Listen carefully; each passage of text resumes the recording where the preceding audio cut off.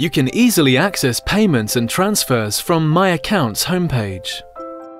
The summary view shows the payments you have set up for the selected account. It's easy to make a payment to a payee that you've paid before. Simply choose the payee you'd like to pay and click Go. You can review all the payment details before entering the amount you want to pay. Click Continue, then Review and Confirm. You've now successfully made a payment. To pay a new bill, you just need to set up the payment for the first time.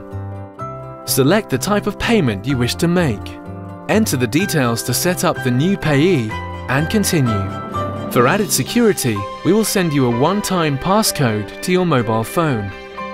Enter your one-time passcode and confirm. You've now set up a new payment.